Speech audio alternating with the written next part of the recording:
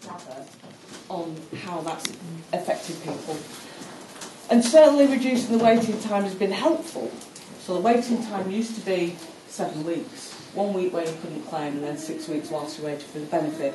Now it's reduced to 5 weeks. But the wait for the initial payment still is leaving people unable to keep up with the bills. We're seeing rent increase, we're seeing people not being able to pay for their fuel and the food, of course, that's been the focus of this morning. People we help with debt who claim new benefit have an average of £2 left each month after essential costs, compared to £12 a month for people on legacy benefits. 7 out of 10 people we see taking universal credit get advances in universal credit. That has to be paid back. So that actually leaves people living on less than the government determines they need to live on for a much prolonged period.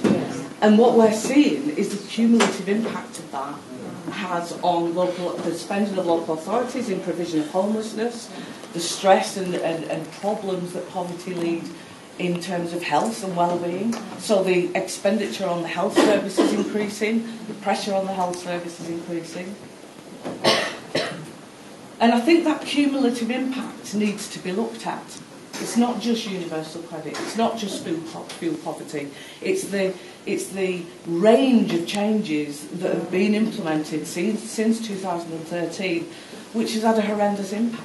So we've seen a reduction in sickness benefits, we've seen it being much more difficult for people to claim disability benefits.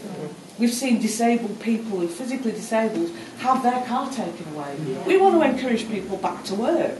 How do we do that when they're taking the vehicle away from them, meaning they can't get to work? We're seeing very few people on universal credit, or indeed on any benefit now, have their full rent met by benefits. So that minimum amount the government says they need to live on is already reduced because they've got to make a top up of their rent.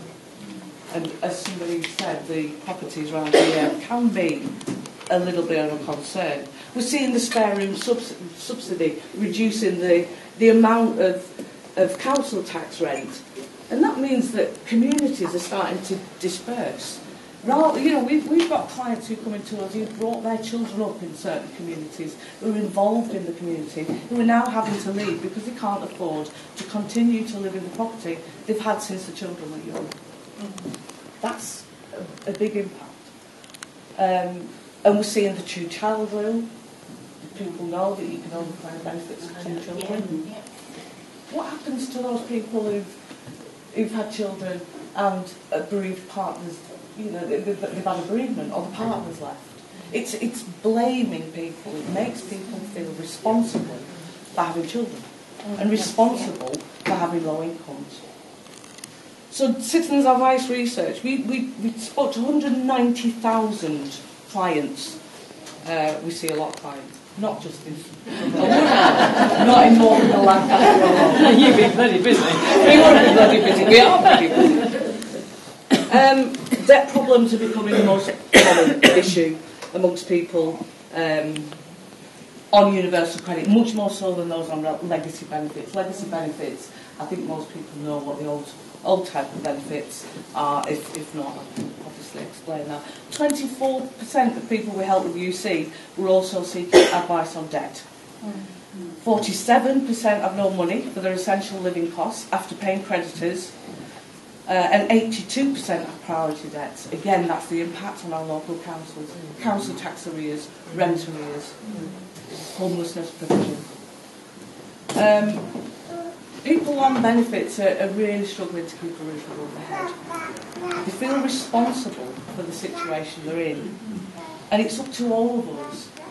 And I completely agree with Andy, and I know we've had this little conversation before, that we as a community need to come together to help and to look after each other, and that is without doubt probably the strongest and most proactive thing we can do, but we cannot let legislators get away with this.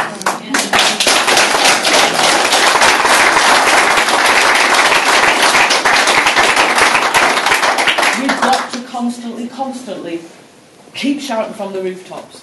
about the impact of these changes.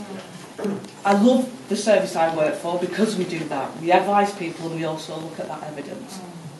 What we want now is a true end to austerity measures. We were told that a couple of months ago, and now we're told that local authorities are going to get £3 billion less. Our local authority have been fantastic. They've kept council tax support for people. They're aware of the struggles of our local community, but they can only do so much. So now is the time for us all to come together and work in true partnership, gather that fantastic evidence you were talking about. You know, why aren't we looking at all the food provision in the district and saying, this isn't just MORECAMBE Bay Foodbank, this is a huge problem around the district. And we all need to be gathering together that evidence, working together, and start to make some changes to our local community permanently. Thank you.